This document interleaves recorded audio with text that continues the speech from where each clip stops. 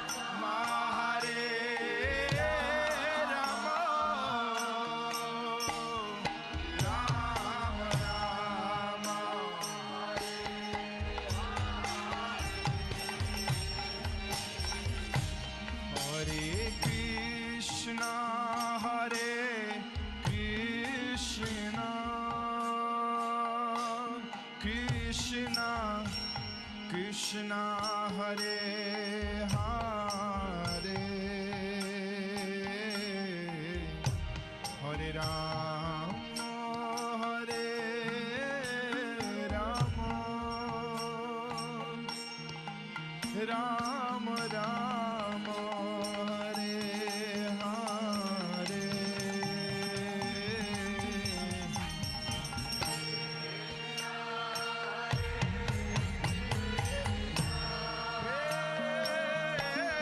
Krishna Krishna Hare Hare Hare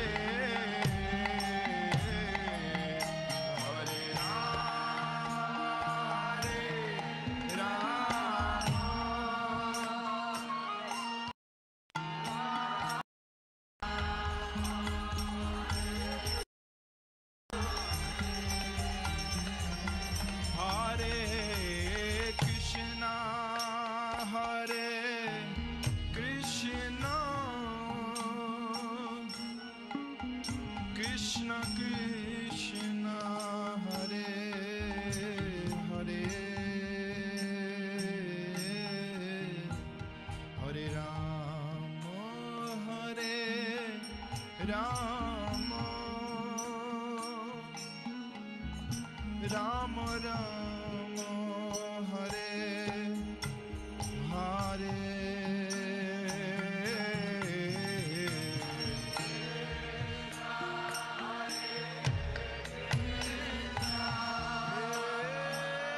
Krishna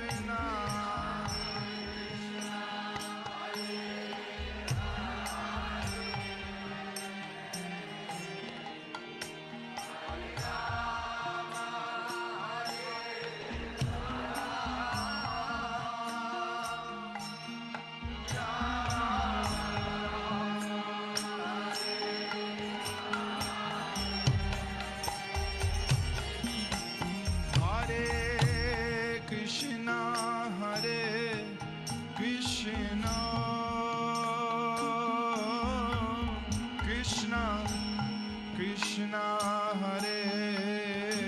Hare Hare Rama Hare Rama Rama Rama Hare Hare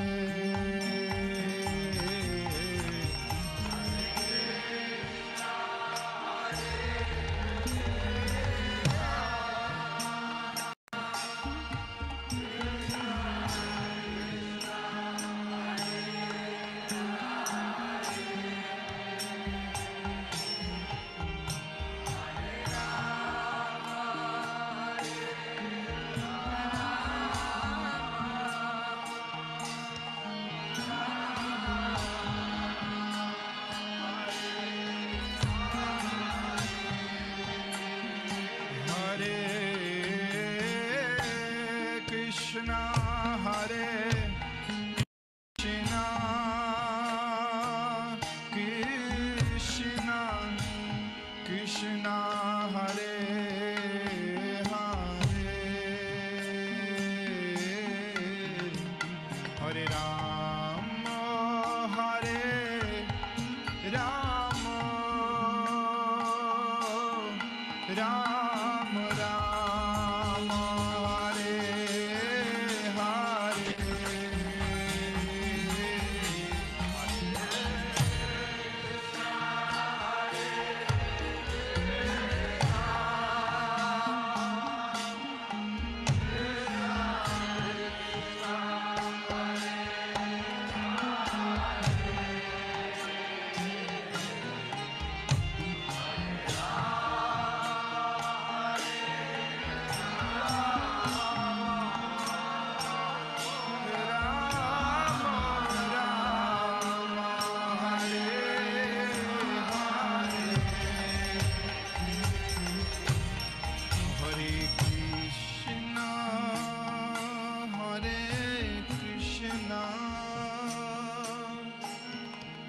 Krishna Krishna Hare Hare Hare Rama Hare Rama Rama Rama Hare Hare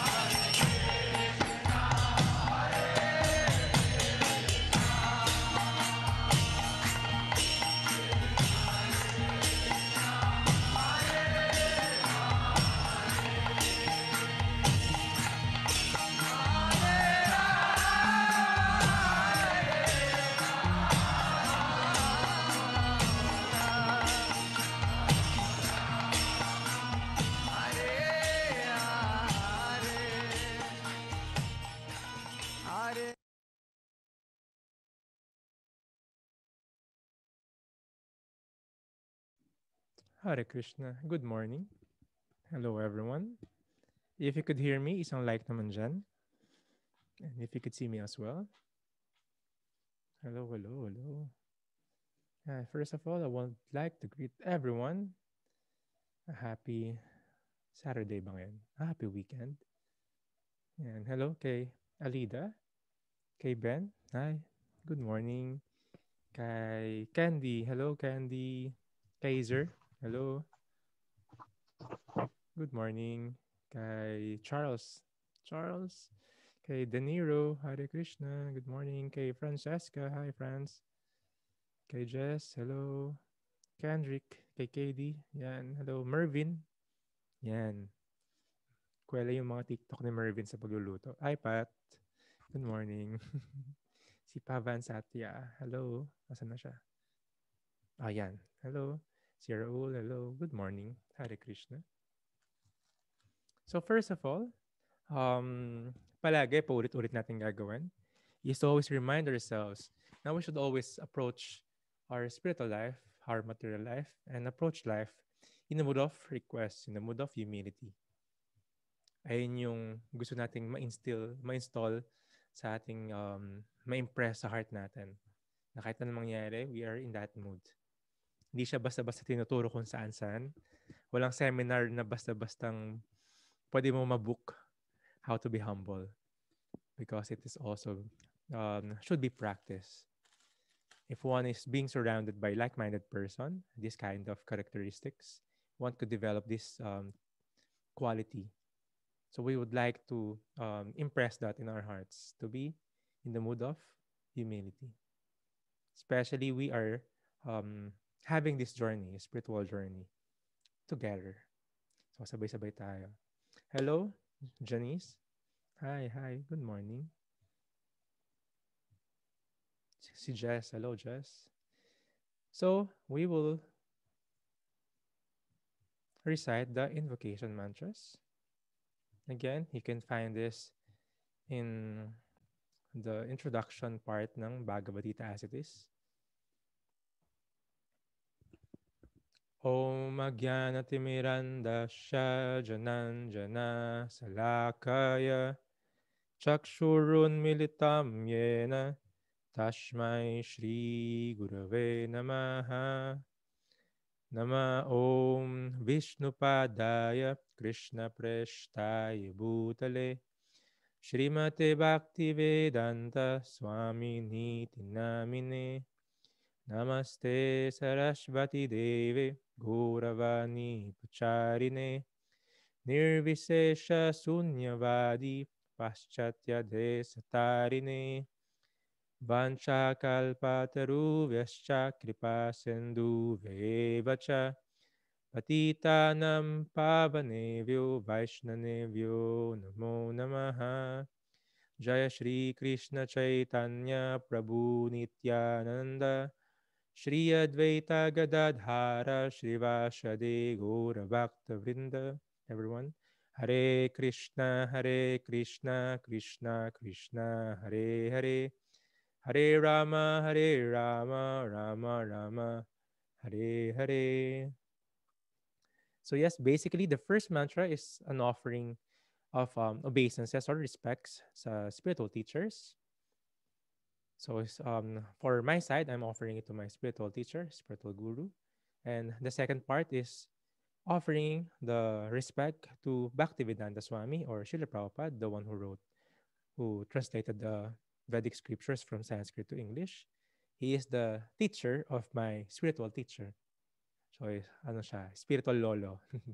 So, yan yung nasa picture. Then, the Vanchakalpatarubhyascha, it is described as you, for you, offering respect for everyone. Because those who practice Bhakti Yoga is just like a wish fulfilling tree.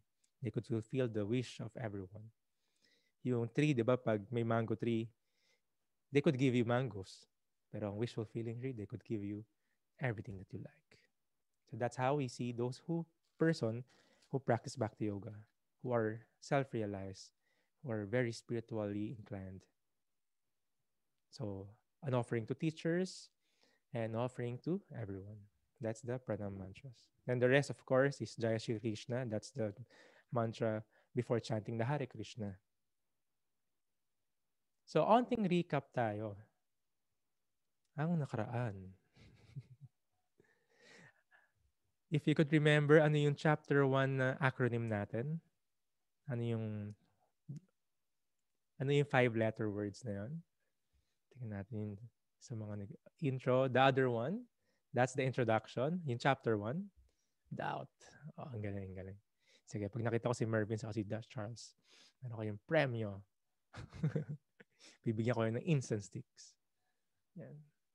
Hindi ko alam kung kailan. Dapat ngayon pupunta ka Manila. Pag umalis na yung brother ko, hindi ako makakasabay. Pag hindi pa, I'll be in Manila. If not, maybe tomorrow. Anyway, before ko makalimutan, wasn't able to send yung link for the kirtan or music meditation last night. I was in the emergency meeting. Pero tonight, there will be a kirtan as well, music meditation. That will start 8 p.m. It will be not like yung pinakinggan natin a while ago. Yes, last night ganun yung ginawa with traditional instruments. Tonight will be modern instruments. We'll have guitars and all. So please join. It will be in Zoom and also will be the Facebook Live. So doubt, ayan ang ating acronym sa chapter 1 because doubt is actually helpful. You can use it positively or negatively. You could check your lifestyle, your goal. Minsan, ano ba talaga yung pupuntahan niyan? You have to introspect ulit. Ano ba dapat yung mangyayari? So, importante to. We have to have this for us to be able to find yung answers. Until masatisfy tayo. We have to ask ourselves these questions. Bakit mo ginagawa yan mga yan? Is it just for temporary things or you want it eternal or spiritual that will benefit you and others?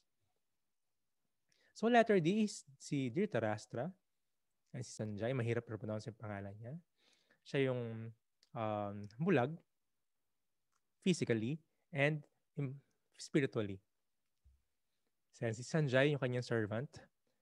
And because there will be a war, nasa quarters lang sila, nasa kingdom lang sila, tinatanong ni Dhritarashtra sa Sanjay, what's happening in the battlefield? Then, si Sanjay nagkukwento. Meron siyang mystic powers to have the vision of what is happening sa battlefield of Kurukshetra. So, yung Kurukshetra na yun, pagpunta mo ng India, andun pa rin yun. So, there is still that place. So, you could still hear me. Medyo unstable daw internet ko. Meron naman? Okay. Yan. So, obvious results, may tatlong sign. First is, kapag kasama mo si Krishna in your side, automatically, panalo ka. Even hindi mo kasama yung material energy niya. It doesn't mean that you're rich, you have all the material opulence, you'll be successful spiritually, or you'll be happy.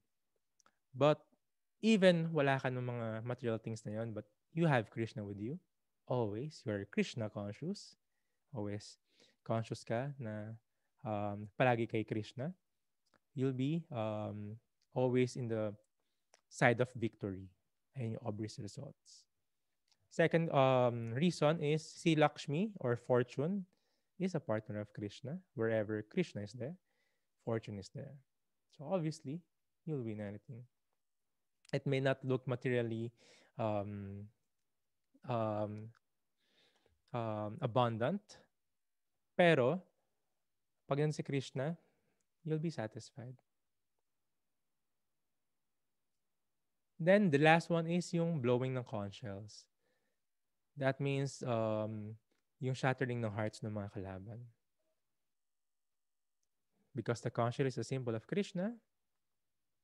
And when Krishna blew the conch shell, and Arjuna and others, pinag-usapan din yesterday ba yun? Anong isang araw? Si Hanuman.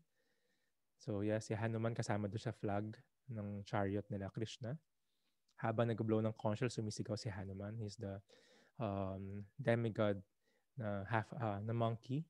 Servant siya ni Lord Ramachandra. So, long story yan. Magandang kwento yan, pero sobrang mahaba. You can find that detail sa chapter 1 ng Bhagavad Gita.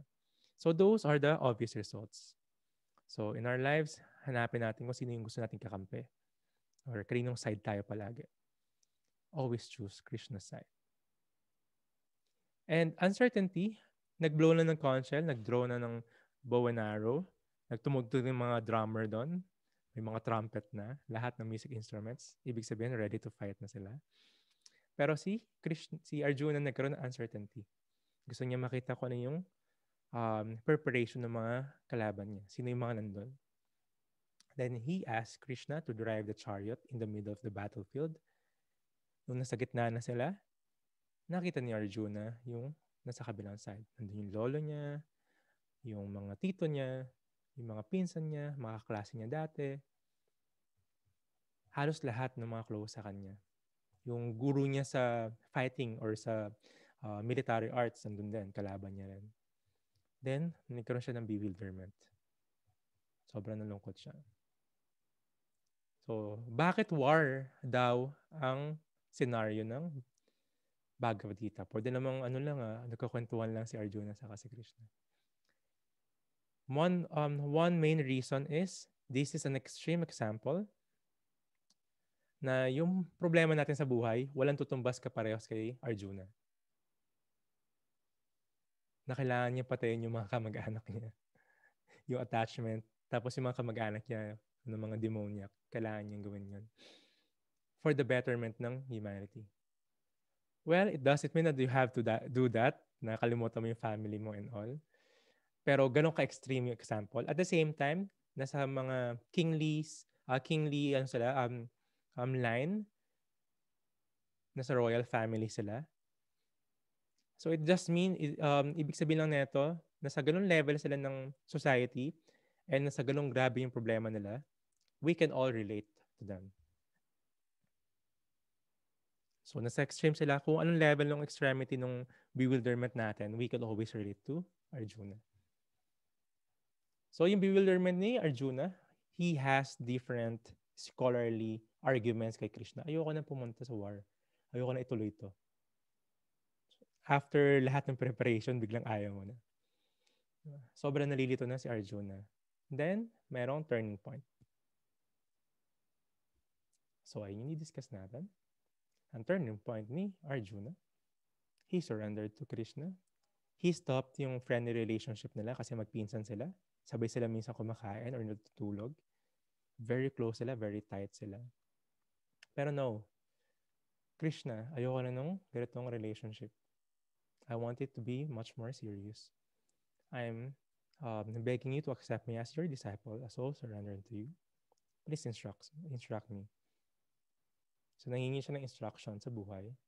So, dapat niyang gawin kay Krishna. So, in gesture, mas lower na si Arjuna kay Krishna.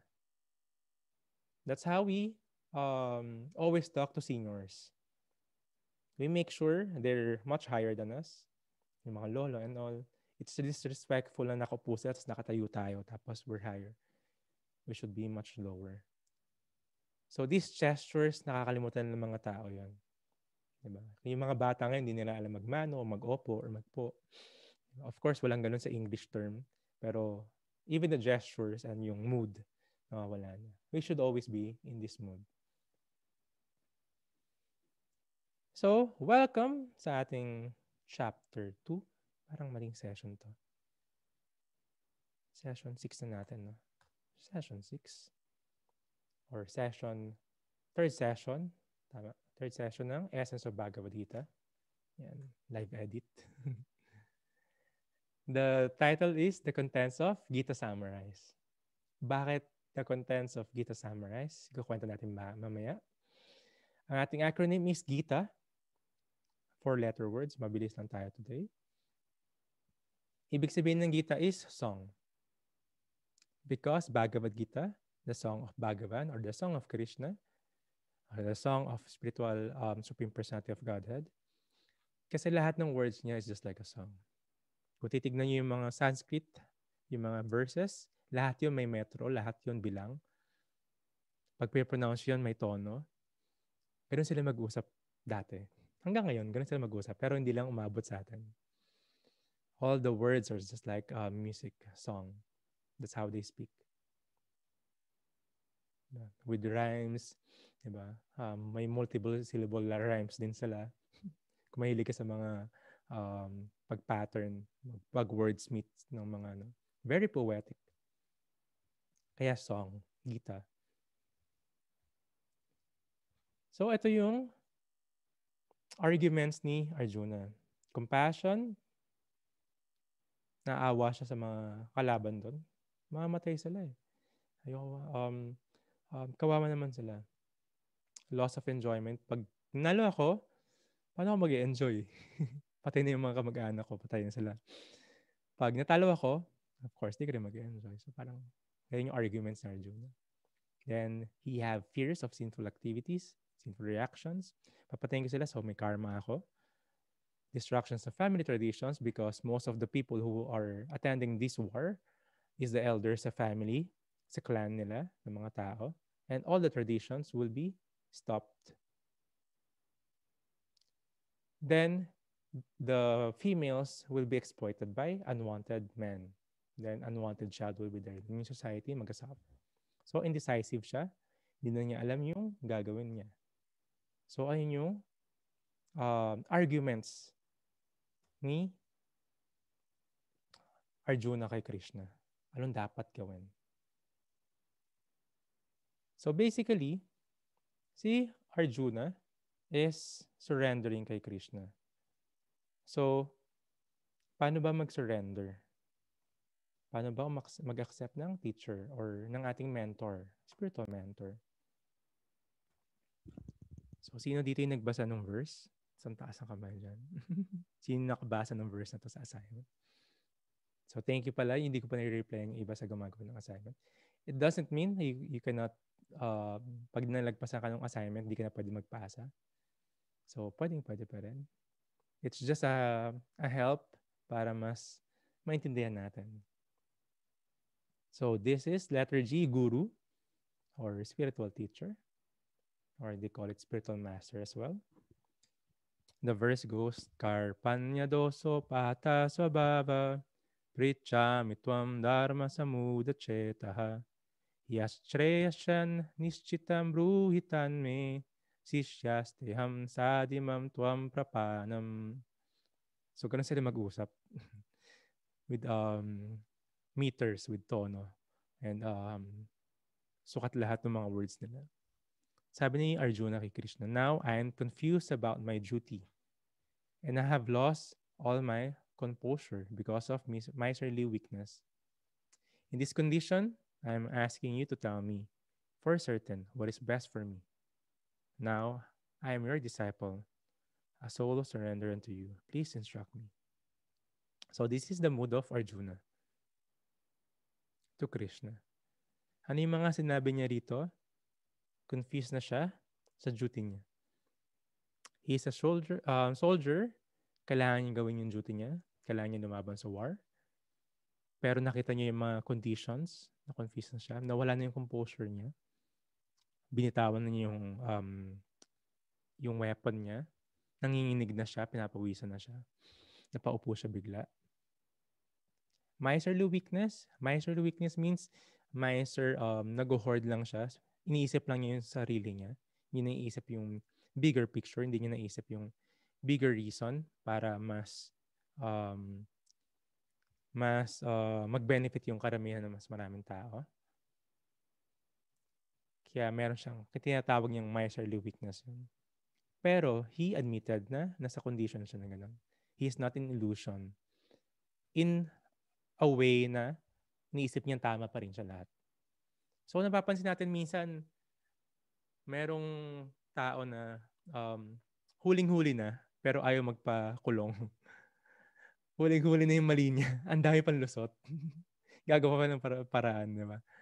Ayaw magpahuli ng buhay. Pero we would not learn if ganun tayo mag-isip. We could always accept our mistakes. And that's the first step para mas matuto. So, si Arjuna is a gentleman, have this characteristics na he can admit, ito yung nangyayari sa akin. And what I need is a spiritual teacher, guru. Kaya sinabi niya, Please tell me for certain what is best for me. Diba? Yung mga mentors, yung mga guide natin, diba, sa buhay and all. Minsan sa kaibigan tayo na nag-i-inquire ano ba yung bagay sa akin. Diba? Kahit even damit, diba? Kasi ibang perception yun eh. Masyado tayong absorbed sa problem, masyado tayong absorbed. Iba yung perception natin. Pag galing sa ibang tao, mas nakikita nila. So what more, if yung tatanungin mo is the Supreme Personality of Godhead. That's the best person to give us advice. To give us instructions. So nagkatanong si Arjuna, what is best for me? Pero nung tinanong niya yun, sabi niya, I'm your disciple. A soul surrendered unto you. Please instruct me. Inulit niya, please instruct me. What is best for me? So anong role ng isang guru is to give us for certain kung ano yung best for us. Anong role ng disciple is to listen to the instructions and try to execute it. Hindi makipagdebate. Si Arjuna, marami siyang reason dito, pero hindi siya nakikipagdebate sa teacher niya. He is giving his points in a humble mood. Debate is just an equal relationship. Ngayon, iba sila. Si Arjuna is lower. Subordinate. And teacher is giving or cutting yung mga wrong perception natin sa buhay. So of course, bago ka tumanggap ng spiritual teacher, ng mentor, kailangan kilala mo siya, alam mo yung qualities niya. Pinag-usapan natin si Batcho, become a sober person who can control the urge to speak and all. So yung qualities ng isang guru din. Then, from here, you could be much more at peace.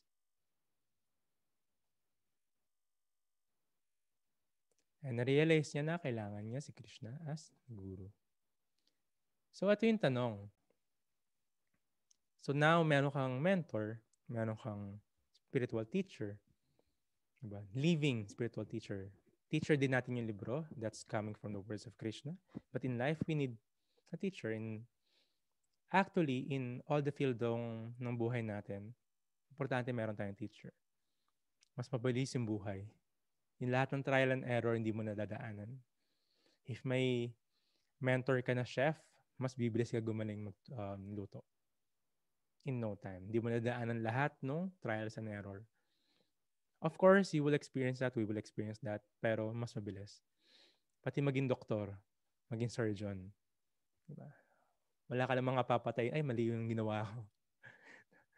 So, mayroon ka magtuturo sa'yo. You cannot be a doctor just by reading. Kailangan may teacher. Kumbaga, meron kang coach. So like sa sports, mas magiging magaling kapag may coach ka. Sasabihin niya sa'yo, iba yung formula na to. Lean forward, mas iba yung takbo mo pag nag-sprint ka na. So iba yung may teacher ka. In the fields of our lives, iba pag meron nag-guide sa atin. And mas effective yung pag-guide nila sa atin if we are humble enough. So in life, ganun din ka-importante yun. Sa field ng music, sa arts, sa sports, even sa career natin, pag may mga mentor tayo, we are shadowing them. Sobrang grabing improvement. What more pa sa real life and sa spiritual life natin. We need spiritual teachers. What's happening now is we're making yung mga poster lang sa internet, yung mga sinasabi lang ng mga meme. Ginagawa nating spiritual teacher sa buhay yun. Ginagawa natin philosophy sa buhay yun. Or yung nakikita natin sa media. So, of course, advertisement is advertisement. Some people are just posting something, some quotes and all. Pero ang tanong doon, saan siya galing? Is it coming from the scriptures, guru, sadhu, and sastra, or just someone made it up? So, the mind could be easily molded into something else. So, we need authenticity. Kaya that's why we need a genuine or authentic guru. Ano yung una ituturo sa atin ng isang guru? Ano yung una natin dapat tanungin or malaman? So maraming magasabi ng mga tao na I'm awakened, awoke, stay awoke, hashtag. So maraming usong-uso yon. Pero ano ba yung ibig sabihin para maging awaken? So kaya importante malaman kung ano yung unang dapat na lesson that we need to learn.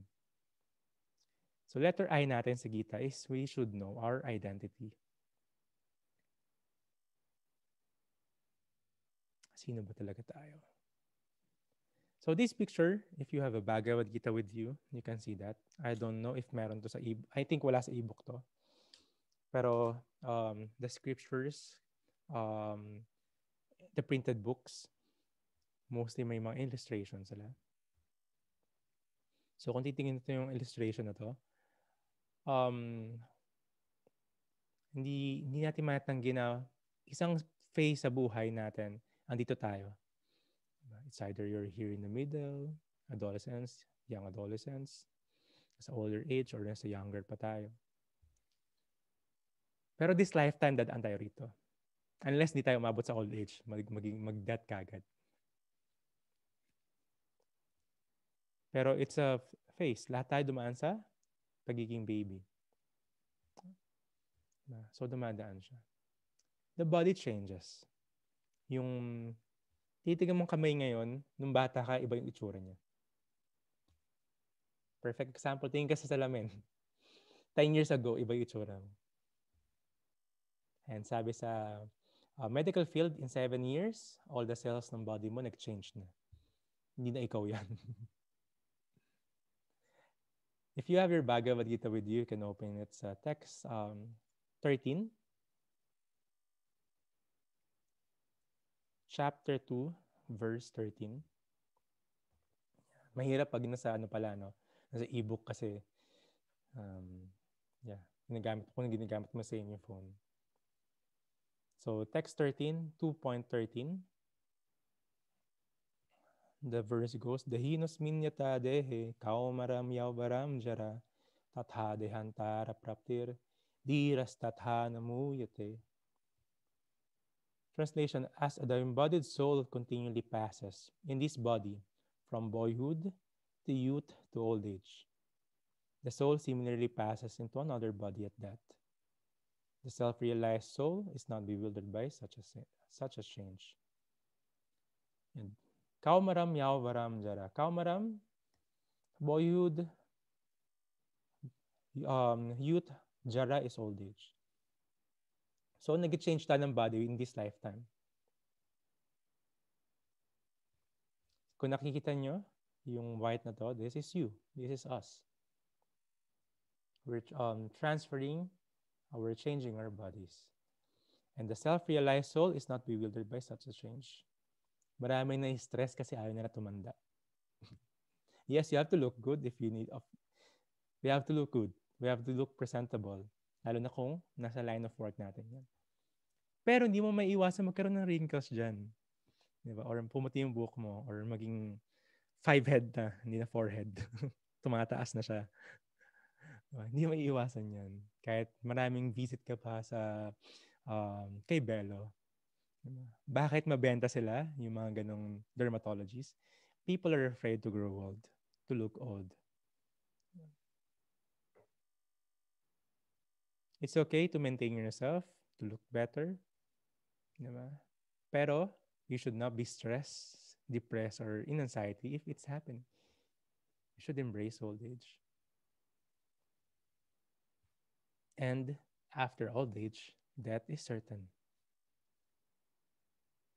So it's okay also to mourn for the loss of our loved ones.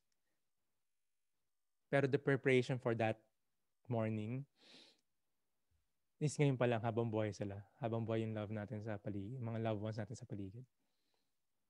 Diba the book Tuesday with Morrie? First book review ko, hindi ko lang kung sa inyo rin. First book review ko nung high school. Gusto niya every Tuesday, kakausapin siya ng mga tao para sabihin yung mga good thing about sa kanya. Kasi pag nasa wake na, pagpatay na siya, hindi niya maririnig. And people are, bait-bait niya, sayang siya, bata pa naman. Ang dami niya nagawa sa akin maganda. Yung appreciation, yung gratefulness, sinasabi pagpatay na yung tao. Hindi niya marinig na yun. Diba? So, we should be always like that. Alam natin na everyone will die.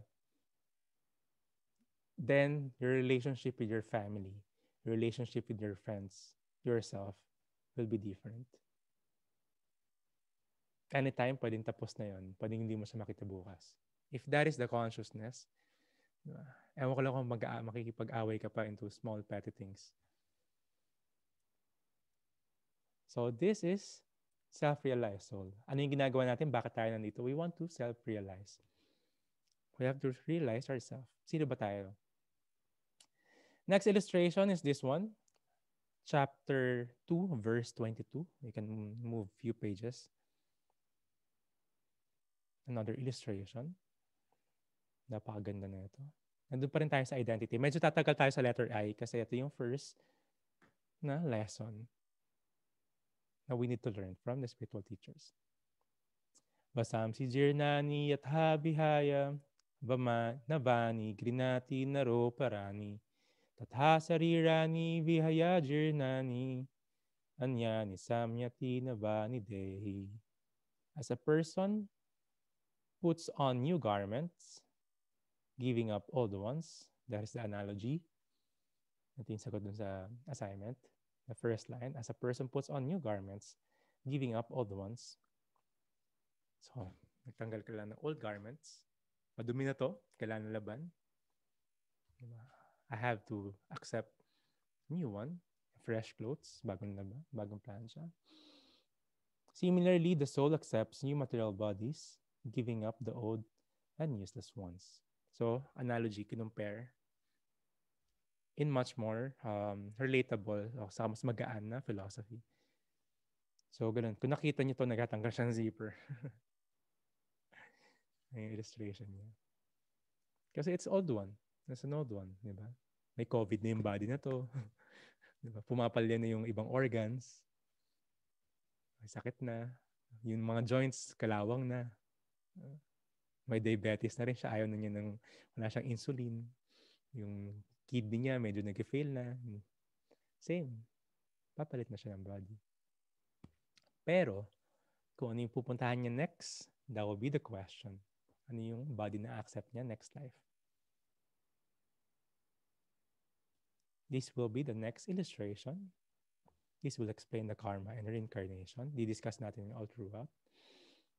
Text 20, atras na onte, 2.20.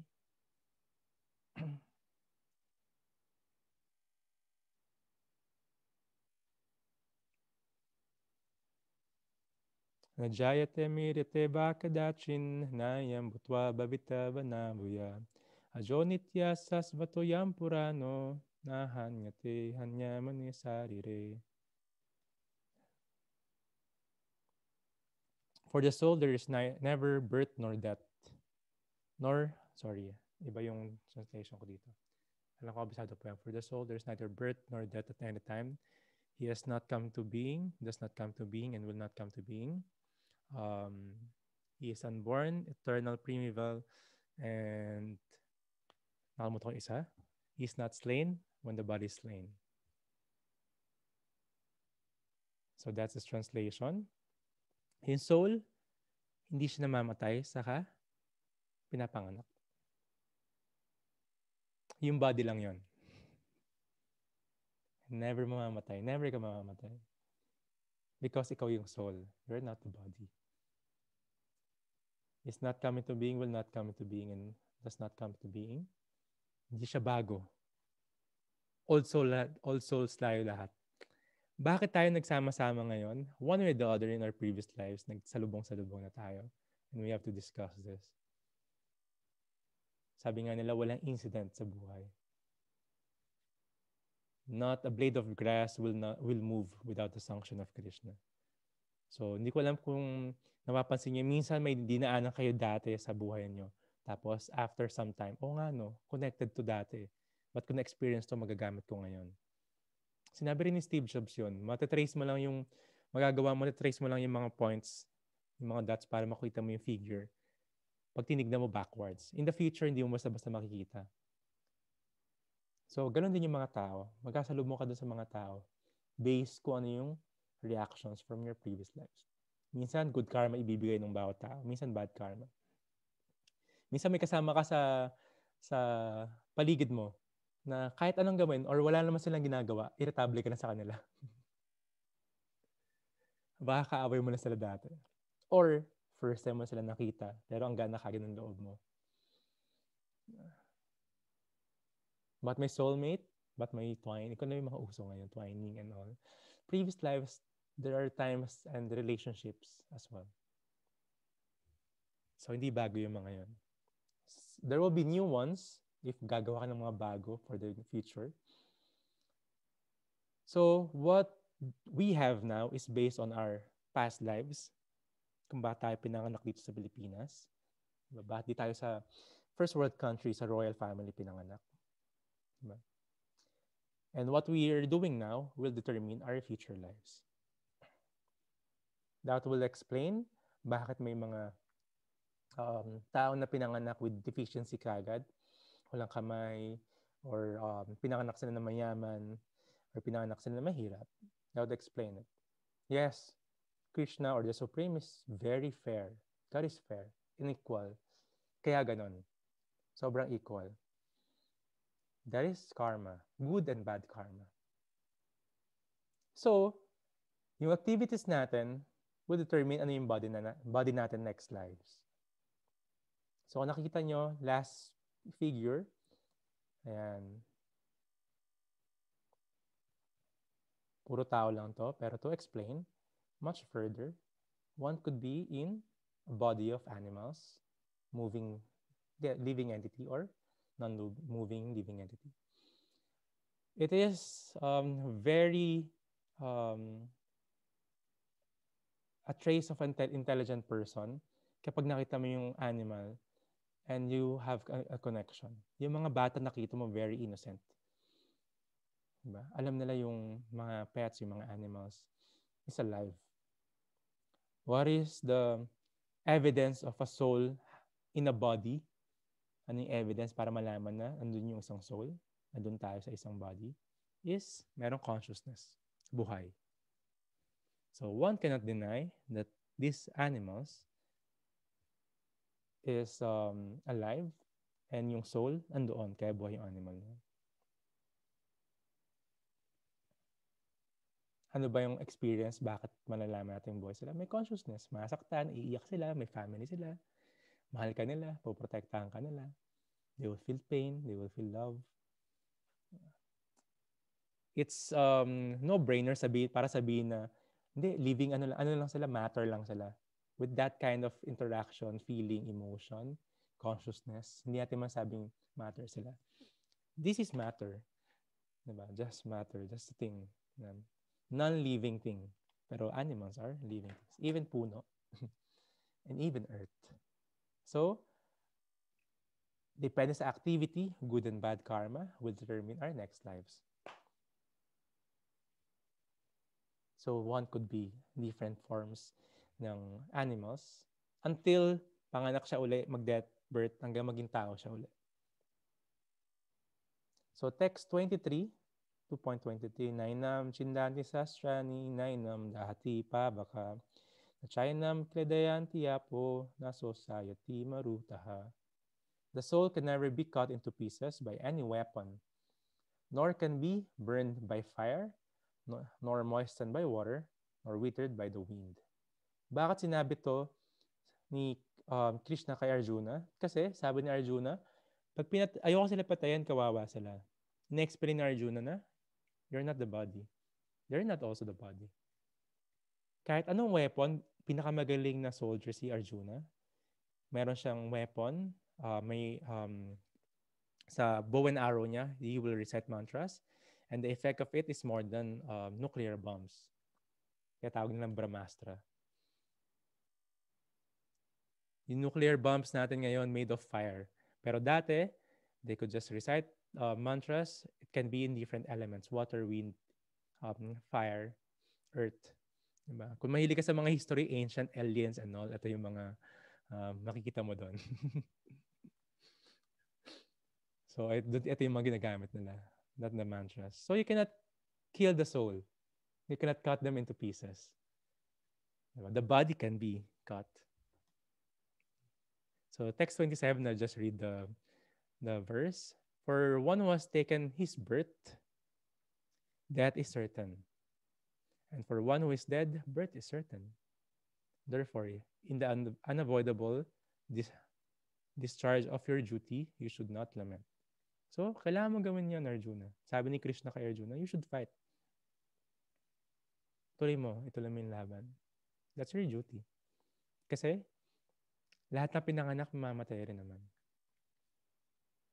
Lahat nung namatay, they will be born again. Bakit kailangan sila mamatay? Kasi they are aggressors. Kung yung gumawa ng assignments, sila yon. They are aggressors. They deserve to die. Bakit? If hindi may stop yung life nila kasi ginagawa nila to, they will gain much more bad karma. And they will pollute others as well.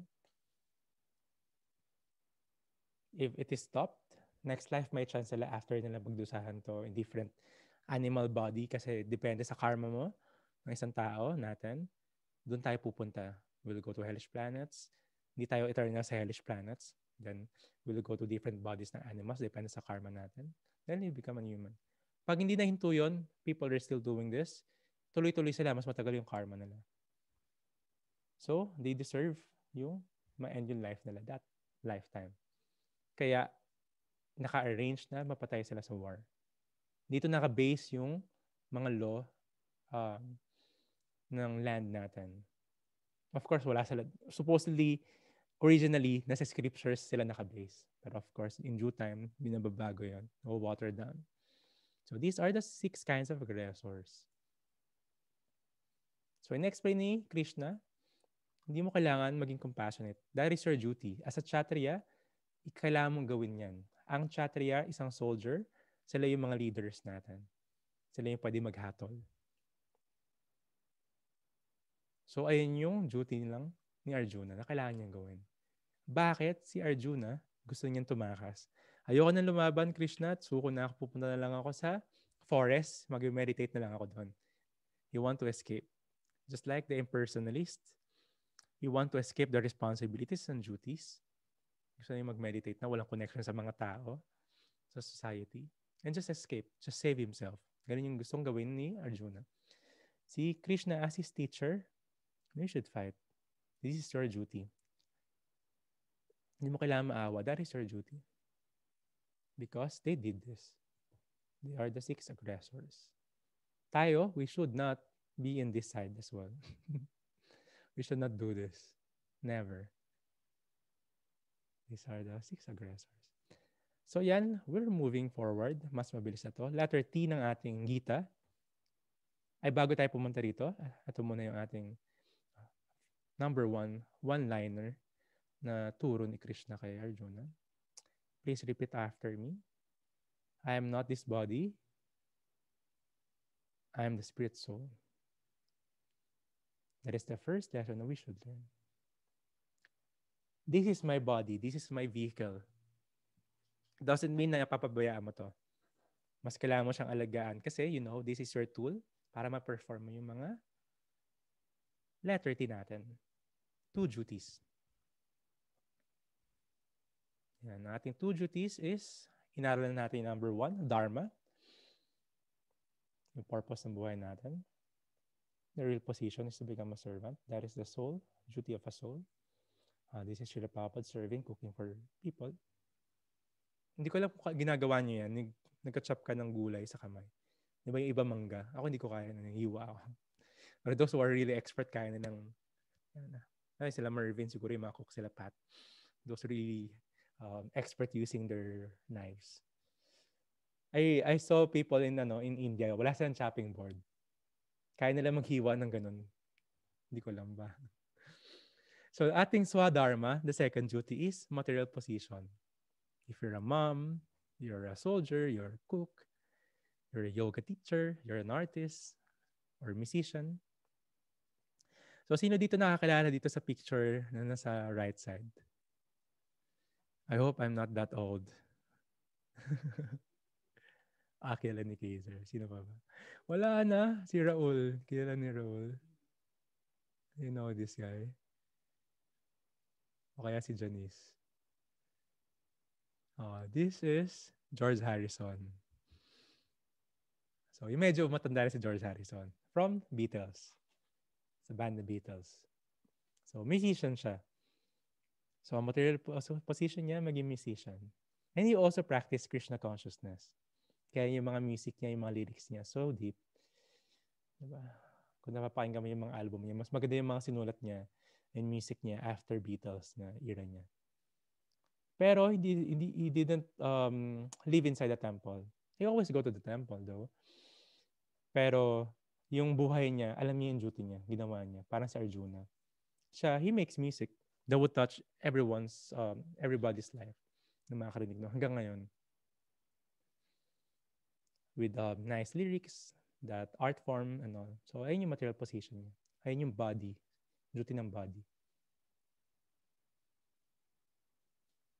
So these are the two duties natin. We should know. And ito yung hinaharap natin palagi. Ito yung sweet spot. Diba? Minsan, hinaharap mo yung passion mo, hinaharap mo yung purpose mo. Ano. Ito lang naman yun eh.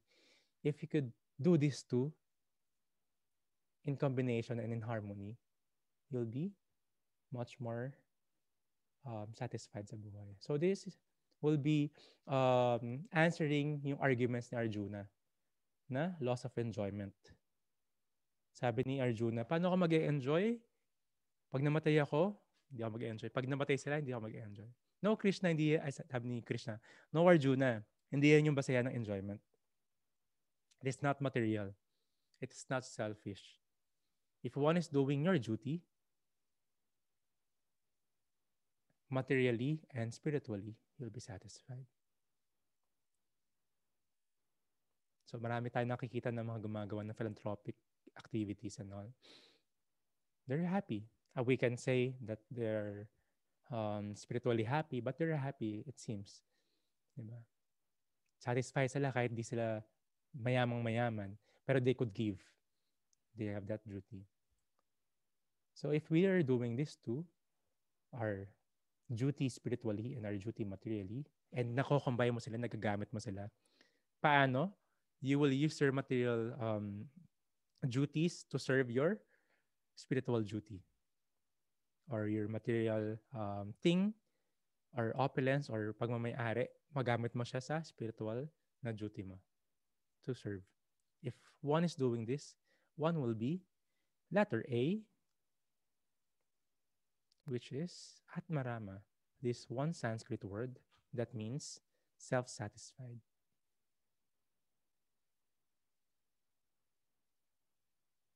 Doing these both duties they will feel self-satisfied. Balikan natin yung mga transcendentalists, the impersonalists, the yogis, and the bhakti yogis. Impersonalists wouldn't feel this. They will feel empty. They will meditate on nothingness, the light. They will feel empty. Bakit? Ayun yung meditation nila, wala. Siyempre, empty. Very basic, very philosophical. Diba? Walang problema, wala rin saya. Empty.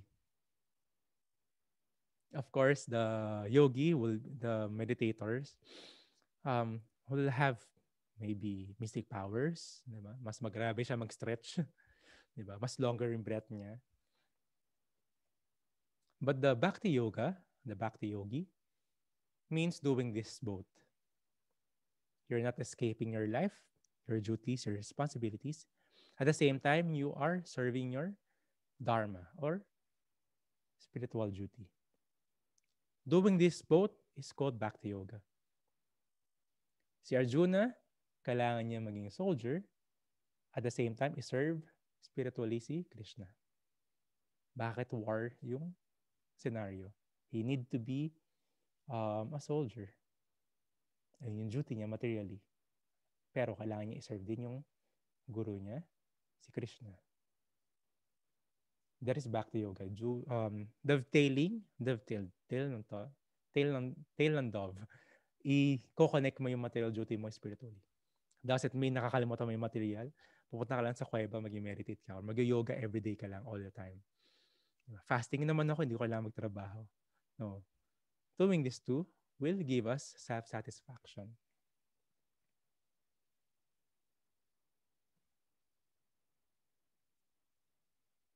So what is the mood of a person who is um, self-satisfied or atmarama?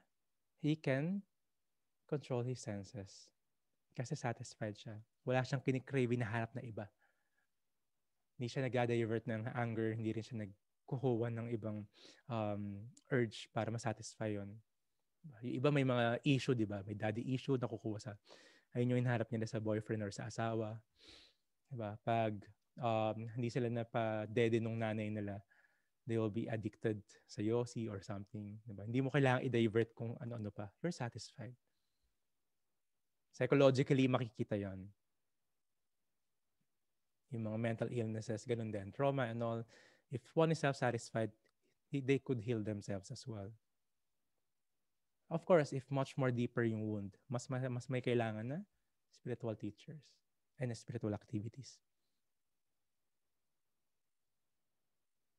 Yung isang person with self-satisfaction, mas madali niya controlling yung senses niya. Just like snake. Yung snake, hindi mo naman basta-basta matuturuan yun. Hindi mo pet yun eh. Maghagis ka ng treats tapos gagawin niyo yung trick mo or mag-play ka ng fetch sa snake. Hindi. Pag nagawa niyo yun, let me know.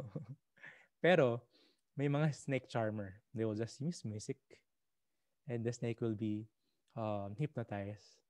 Gagawin niya yung gusto gawin nung snake charmer. Same thing. If you're self-satisfied, you're practicing Bhakti Yoga, your desire is dovetailed. Pinag-usapan natin last time yon, yung mga senses natin. Yung mga desire natin and senses natin, gagamit natin spiritually. Then yung senses natin, just like a snake, could easily be charmed. You can be controlled by yourself. Not by your senses. Ikaw yung nagko-control sa senses. Master of the senses. So that will answer the argument ni Arjuna na destruction of family tradition. Last point, yung tradition, hindi ibig sabihin ito yung kultura. Tradition, ibig sabihin lang, ginawa lang ito na matanda na. Ginawa na ito na matagal na, ilang generation na. Uy, naging tradition na to, di ba? Hindi siya lagay yung kultura. Culture originally is coming from the scriptures. Di ba? Maging humble, mag-bow down, magmano, di ba? Mag-opo. Ito. That's the culture of respect coming from scriptures mismo. Kahit si Krishna ginawa yun. Si Krishna, may guru din si Krishna. To give us an example. Tradition, may gumawa lang nito somewhere down the line. Then naulit-ulit lang. There's a story.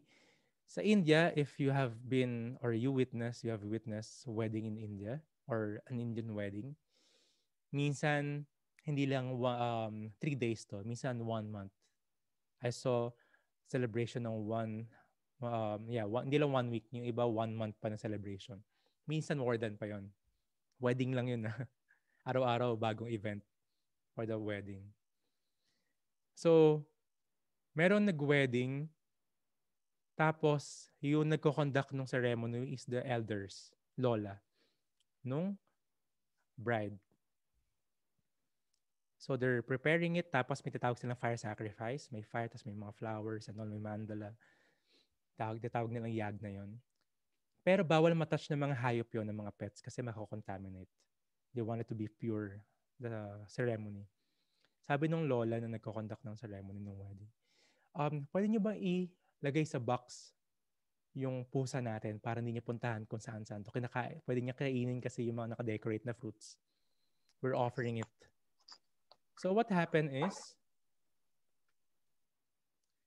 kinahon na yung pusa. Then nakita ng mga tao na kinahon yung pusa. Then the wedding was perfect.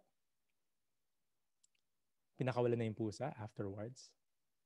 There comes a time na yung bride, naging lola na siya, and siya yung kailangan mag-conduct ng wedding sa apo niya. She did the same. Marami pa rin silang pusa. Kinahon nila yung mga pusa. Tapos, they did the wedding ceremony. After wedding, pinakawalan na yung mga pusa. Pwede na. Then, wedding was perfect. Then, few generation came. Yung apo niya naging bride, naging siya rin yung nag-conduct ng ceremony. Tapos yung apo na rin yung nag-conduct ng ceremony. Then another one, another generation. Pero this time, yung magko-conduct ng ceremony, dun sa apo niya na bride na kakasal, wala na silang pusa nun. Pero nakita niya, yung mga lola ko, sa kwento sa lahat ng picture, merong nakakahon na pusa. Naku, wala tayong pusa. Naku, kailangan natin maghanap ng pusa, ikahon natin. Kasi kasama sa ano yun, sa tradition yun. Tapos ginawa nila, kinahon nila yung pusa, naghanap sila ng pusa. Tapos nilagay nila sa wedding. Tapos pinakawalan nila after. That is tradition. Somewhere down the line, may gumawa.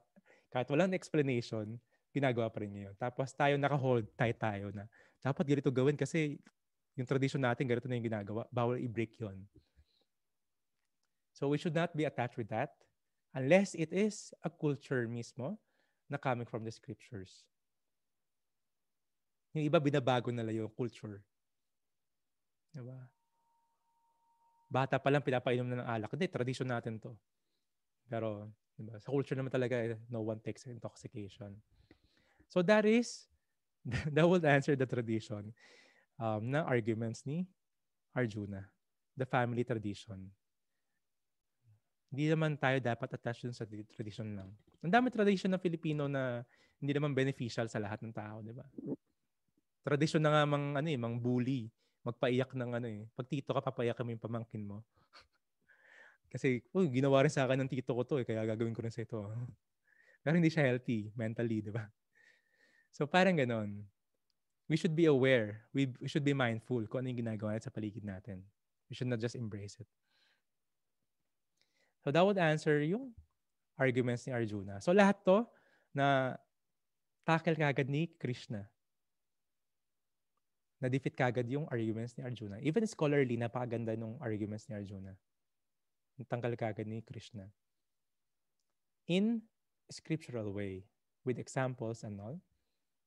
So that is our Gita. Anyway, hindi na siya indecisive. Alam niyo yung dapat gawin.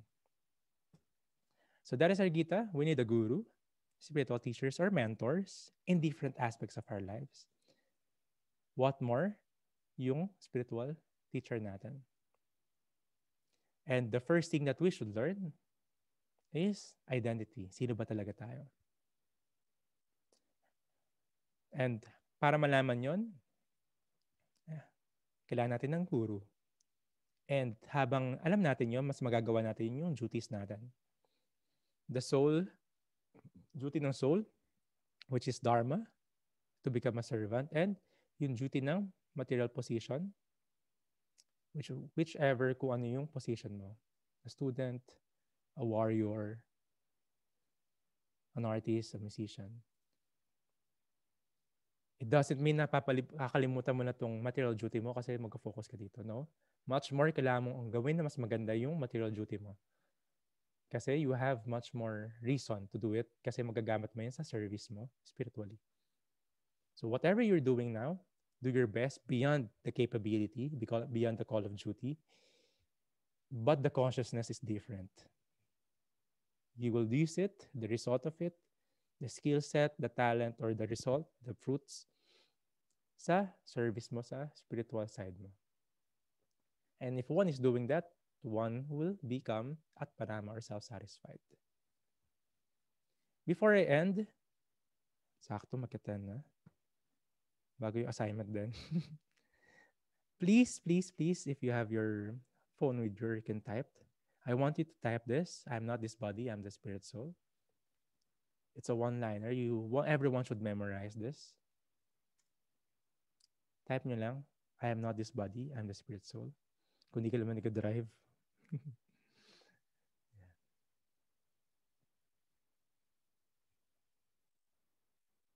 This is the first lesson that we should learn from our spiritual teachers. It's easier said than done.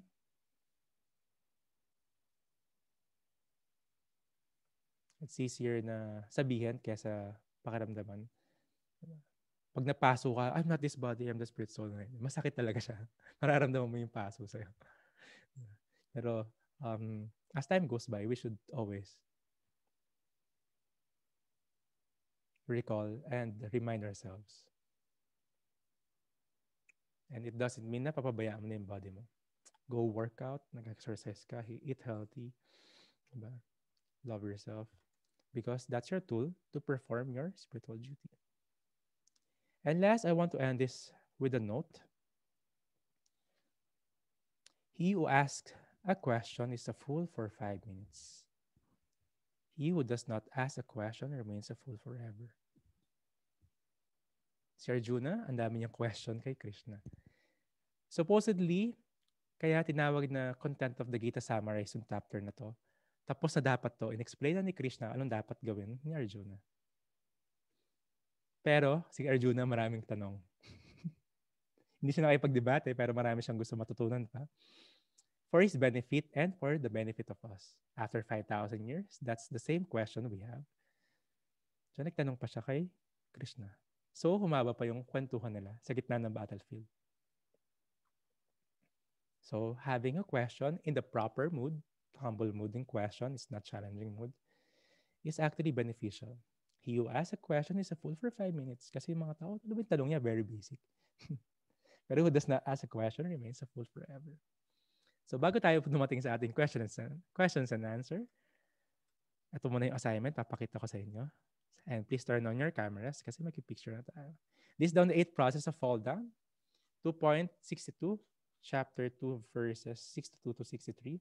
Sa verse lang kayo titingin, hindi nyo kailangan tumingin sa comments. Pero pwede nyo basahin. Pero yung answers, you can see in the translation, yung verse lang mismo. 8th process of fall down. And explain 3 to 5 sentences, the philosophy of soul and body. Use the analogies. So, yung mga diniscuss natin sa mga to, yan. Ito yan, verses number 13, 22, 13, 20, 22, saka 27. 23 pala kasama. So, type natin. You can read that and get your answers for this one. And read the verse and purport ng 3.9 as an advance for the next chapter. I'll send this din naman. So, picture muna tayo, everyone. Hare Krishna. Sakto, 10 o'clock. Group photo. Laging kasama si Samuel Jackson sa picture natin.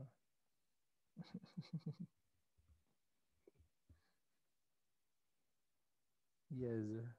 Okay, count of 3. Eyes in the camera. 1, 2, 3. One more. Again, paulit-ulit, maraming salamat. I'm humbled and honored to have your association.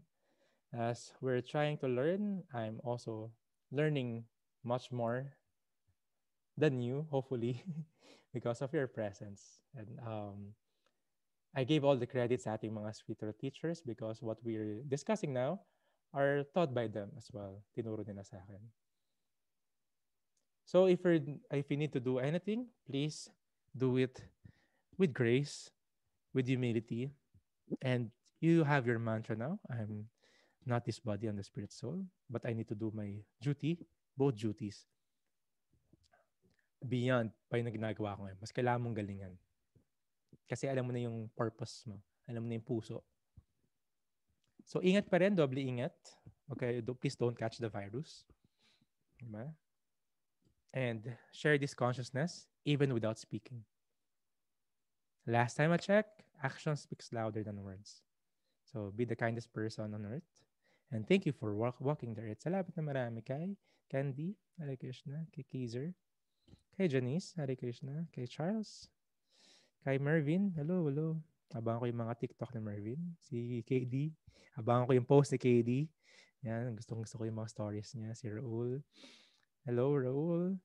Cara, hello. Kay Pat, hi Pat. At yung mga kachat ko palagi. Si Ben, hello Ben. Ja. And si Francesca. Si Pavan Satya. Si Alida. Bacteron from Bataan. Ga. Si Pasqua, si Danilo, ayan, si Christine, Hare Krishna. Again, 8 o'clock, we'll have a kirtan. I'll post the link sa group if you want to join. And if you have questions and answers, you could type or raise your hands to unmute. But I'll unmute everyone to say hi and well wishes to everyone. Hare Krishna. Good morning. Have a Krishna conscious Hare day. Krishna. And don't forget to chant your rounds, ha. Yung mga nag-promise, i-chat ko kayo. So, chant, chat tayo later. Hare Krishna. Hare Krishna, KD.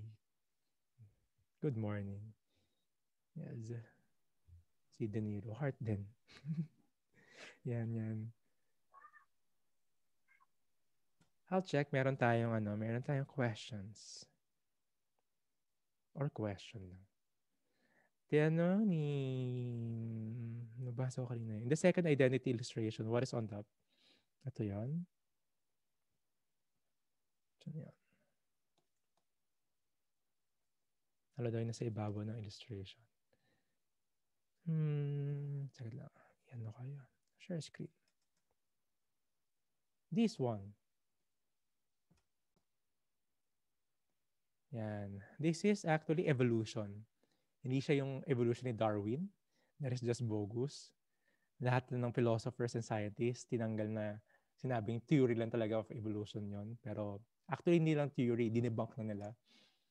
Pero of course, yung tao naniniwala sa evolution pa rin ngayon because of just movies and all. Pero mismo pati yung mga students niya, tinanggal na yung evolution na yun. Nagaling yung tao sa monkey or galing sa reptiles or sa fish. Pero this is the spiritual evolution. Means after one's life of having a human body, he will be either going to heavenly planets and hellish planets, depende sa karma, good karma and bad karma niya. Pero hindi siya forever doon. Because, di-discuss natin ito in the future, yung hellish planet saka material, hellish planet, material planet, and the heavenly planet are all in the material plane. And we have the spiritual plane. Magkaiba yon. Yung heaven, material pa rin yon. Doon yung mga demigods, yung mga angels. Pero still material. So, our karma, depende sa activities natin this life, will give us body sa hellish planets to suffer some bad karma. Then, going up, hanggang maging nasa earth ulit tayo. Or, pag nasa heaven tayo, para bumaba sa earth ulit. So, yung earth natin yung parang quiz natin, exam. Dito tayo nag-create ng karmas para sa next life. And dito rin natin mabibreak yung karma natin para bumalik sa spiritual world. Anyway, evolution means you will be born from lowest form of animals, species, packet na pakyat, hanggang maging tao ulit. From bacteria, virus, tapos maging non-moving living entity, maging moving entity, fish, beast, mammals, hanggang maging tao. That's the evolution of reincarnation. Going up. Hindi nag-evolve yung species na yon. From the start, ano na yung 8,400,000 species of life. Hindi siya magbabago, mag-evolve lang.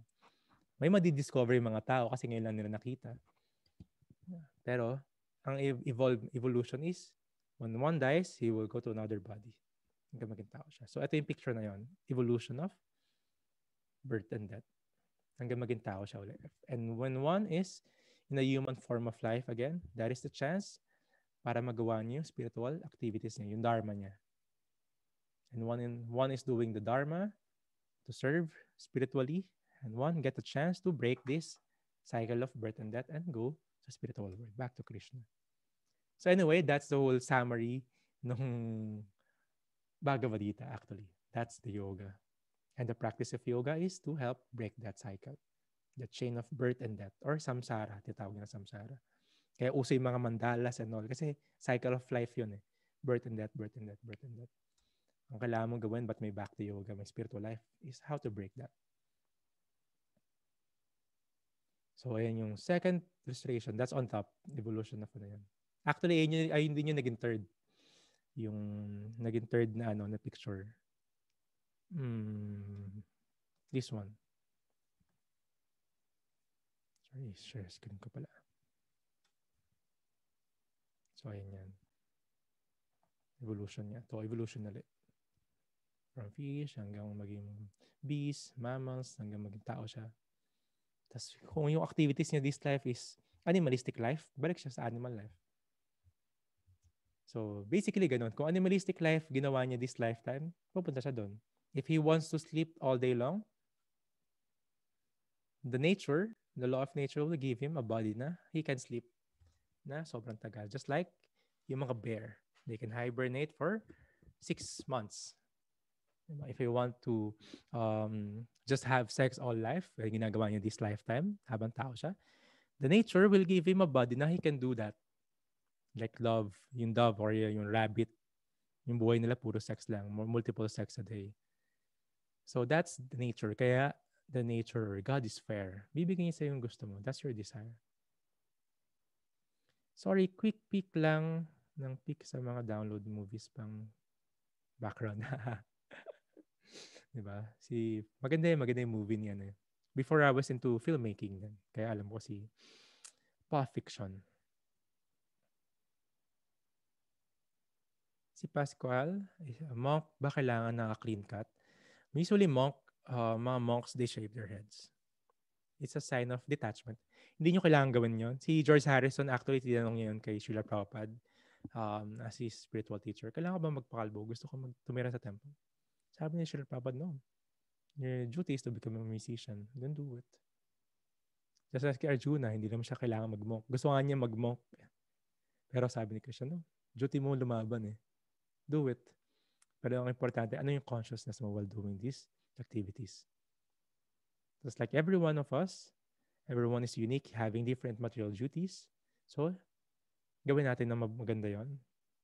Pero may guide, of course. Sa Bhagavad Gita, anong guide dun sa material duties? Ang importante, kung ano yung consciousness mo sa heart and sa mind mo. Which is, and should be, Krishna conscious. Why we are pulled out from the spiritual world? Magandang question ni Jato. Yan. Babalikan natin yan. Pero ayun yung magandang question. Nahuli natin yan kasi kukwento natin yan. Is it also evolution on the bottom of the third illustration, karma? Yes, tama. Ayun yan. That's evolution. Evolution of consciousness sa your own. Yes, evolution of consciousness kasi when one is in the lower species of life, animals, plants, trees, lower din yung consciousness nila. Kasi nasa ganung body sila. Diba? Ang consciousness ng isang aso is kumahol, umamoy, di ba? Mag-sniff, maging territorial, umihi sa mga pader. That's their consciousness. Hindi mo sila pwedeng asahan na gawin yung human consciousness. Pero yung tao, minsan, animalistic consciousness siya. Hindi minsan, madalas. So, yun yung ano ba itong hawak ni Ben? Is that a cat o dog? Yung pusa yan, diba? So, ganun. Animalistic consciousness. That's a comparison of a human being. Bakit natin ginagawa yung Bhakti Yoga? This kind of yoga philosophy? For us to become human. Kasi, yung mga tao, yung world is designed to become also an animal. Sabi nga nila, the parang most advanced animal is human. Mali, baliktad yun. yung nasa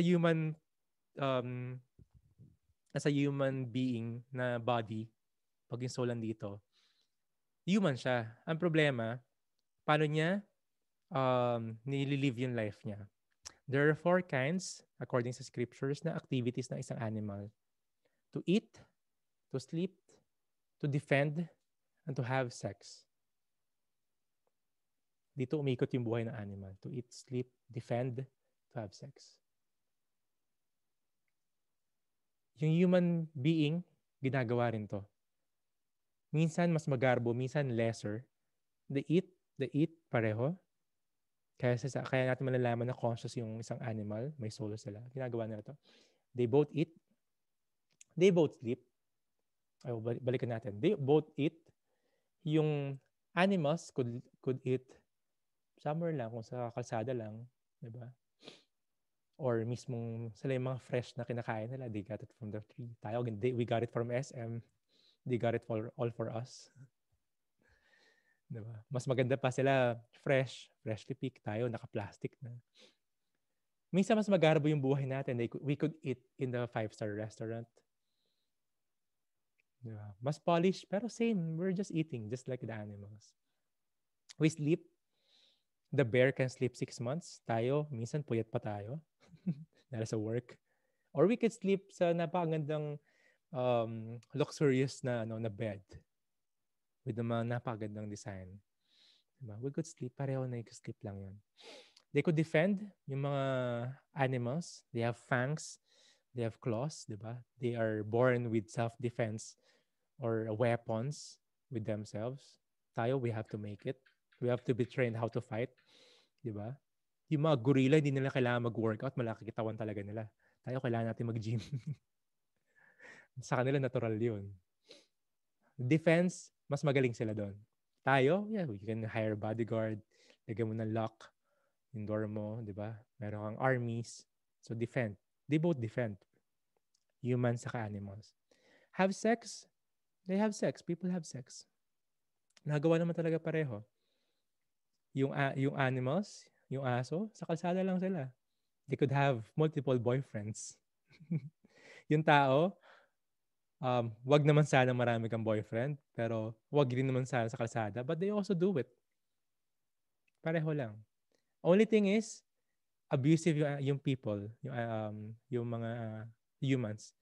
The animals is only doing that because it's in its season. Of course, some, just like dove and yung mga rabbit, they do it often, more than 10 times a day. Di kaya gawin ng tao yon. Mga 20 times and all. Di kaya gawin basta-basta ng tao yon. So, mas nag-enjoy yung mga animals actually sa eat, sleep, defend, saka have intercourse. Kapag yung tao, ito lang yung ginagawa nila sa buhay nila, animalistic life sila. Ano meron yung tao, nakakaiba, is to have self-realization. To have these questions about spirituality, the purpose of life. Hindi kaya gawin ng animals yun. So that's the purpose of spirituality. Pero pag wala yung tao ng ganon, they're just living animalistic life. Branded lang yung suot nila. Branded lang yung weapons nila. They could just eat in the restaurant or have sex in an island na napakaganda. Same.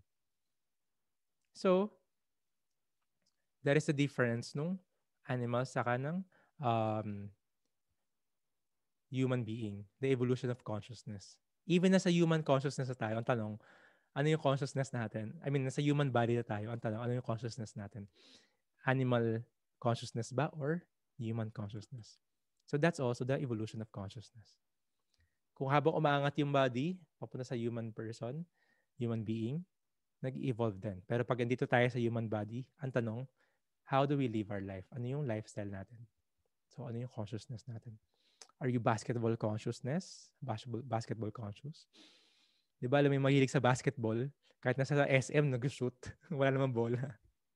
Ganun yung consciousness nila. Sobrang basketball. Sobrang passionate sila doon. Diba sa kotse, ganun din. Lahat ng kotse, kabisado nila. Pag may dumaan, alam nila yun. Tunog pa lang, alam nila yung makina. So, ano yung consciousness natin? So, that's the evolution of consciousness. Evolution of life and evolution of consciousness. May devolution of consciousness. Yes, ito na yun. We can be having the animalistic consciousness, even having this human form of life. And puntahan natin yung question ni Ja. Why are we pulled out from the spiritual world? We are originally coming from the spiritual world. For sure, si Ja, marami na siya nabasa ng libro. For sure, alam din ni Ja yung answer, but he wants to ask question for the benefit of everyone. We are pulled out from the spiritual world because of our desires. Originally, kasama natin si Krishna sa spiritual world. But we have desires to enjoy separate from Him. Just fraction of that desire. Then, si Krishna is all the Supreme Personality of Godhead. Pwede niya ibigay yung desire natin. So, we are here in the material world to fulfill that desire, to enjoy, supposedly enjoy. But we will go back there after some time. Pero, it will take us a long time for us to realize that again. minsan hindi lang 10 lifetime, 10 birth yung ita-take natin dito.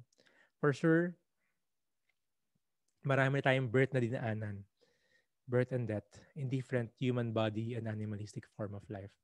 Baka hindi lang hundreds, kundi millions pa.